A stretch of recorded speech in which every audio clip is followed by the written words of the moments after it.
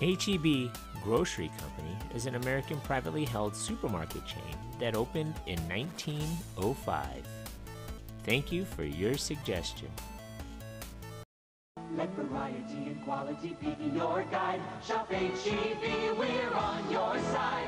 H-E-B, generic products galore. H-E-B, our private labels save you more. H-E-B, our weekly specials are fine. H-E-B, look for our discounts so you can save all of the time. Let variety and quality be your guide. Shop H-E-B, the store that's on your side.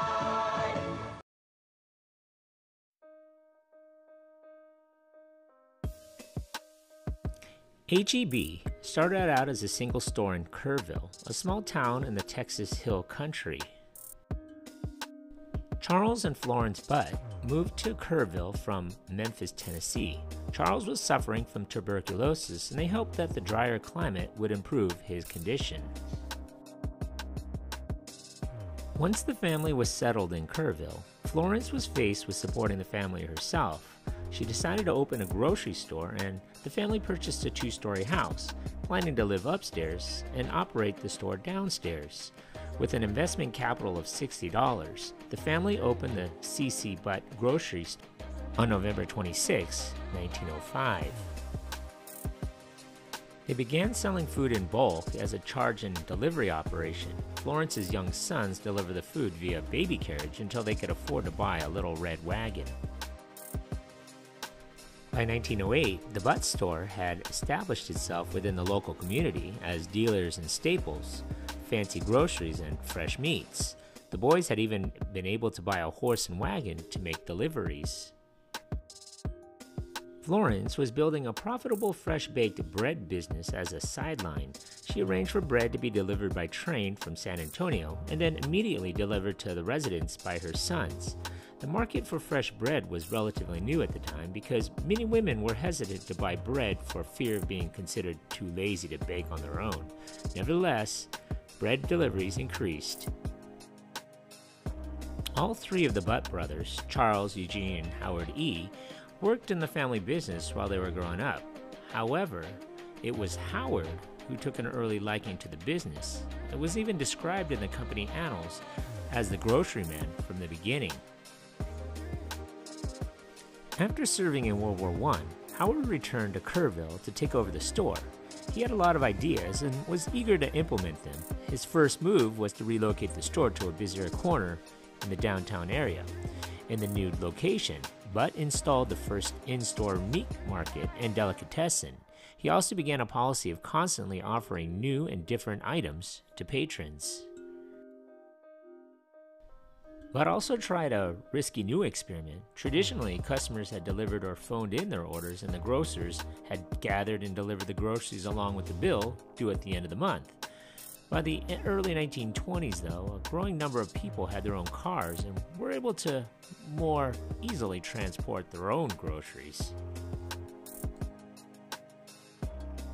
Butt believed that those customers, and maybe many others, would be willing to wait on themselves, pay cash, and transport their own groceries if they could save money. The savings would come from reduced labor and equipment costs at the store and the elimination of unpaid grocery bills. On New Year's Day, 1922, the store opened under the new name of C.C. Butt Cash and Carry.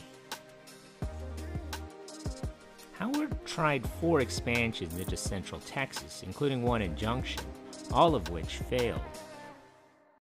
In 1926, Butt discovered a new avenue to growth. Piggly Wiggly, a grocery store chain that had become well known in the region by utilizing many of the same tactics that Butt was using, began selling franchises. Butt purchased some of the franchise rights, reasoning that he could successfully combine his views about customer service as well as his experience with cash and carry with the recognized Piggly Wiggly name. Butt opened his first Piggly Wiggly in Del Rio in 1926, and the success of that venture led him to open 2 more stores in 1927 in Brady and Gonzales, purchasing 3 additional Piggly Wigglies in 1928 and building 2 more outlets in San Benito and Harlingen. but continued to grow during the late 1920s and early 1930s, opening stores throughout the Rio Grande Valley and remodeling existing stores. By 1931, Butt Grocery was operating a total of 24 stores, and plans were made for new outlets.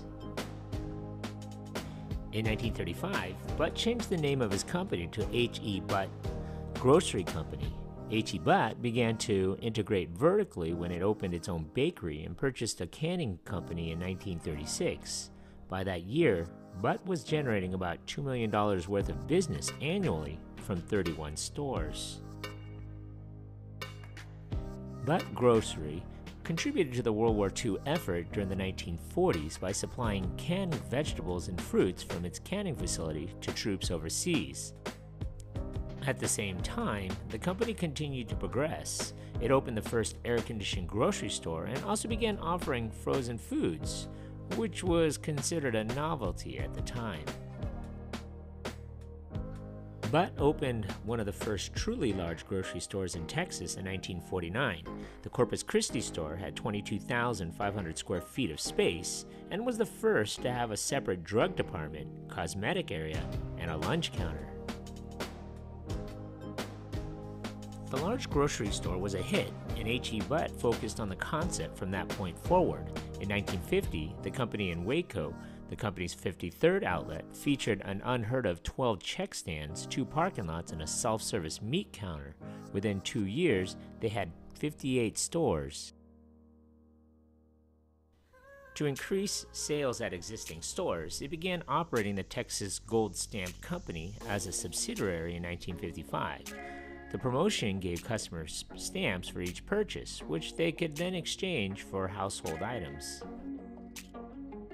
By the end of the 1960s, H.E.B., as it had become known, was ready for a change. The dynamic and innovative Howard Butt officially passed the torch to his sons, Howard E. Jr., and the younger Charles, who would go on to be the president of the company.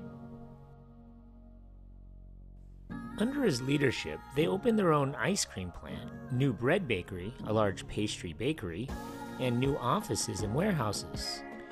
He also ended the long-standing policy of barring the sale of alcohol and closing on Sundays in 1976. Good year. The H.E.B. milk plant in San Antonio is the largest milk plant in the state of Texas, as well as their bread bakery. By the mid-1980s, H.E.B. was operating nearly 150 stores throughout central and southern Texas, serving over 1 million families. By the mid-1990s, the company had over 230 stores, and sales surpassed over $5 billion.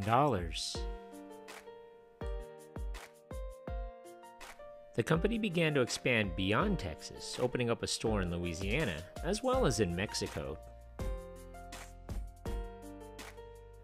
Today, H.E.B. is the largest privately held company and largest private employer in the state of Texas, with over 420 locations and over 100,000 employees. H.E.B. also operates Central Markets, H.E.B. Plus, Mi Tienda, True Texas Barbecue, and Joe V's Smart Shop. The company has sales of over $38 billion. So what are some of your favorite memories of this place? Leave a comment or a suggestion for a future video below. Be sure to hit that like button. Thanks for watching.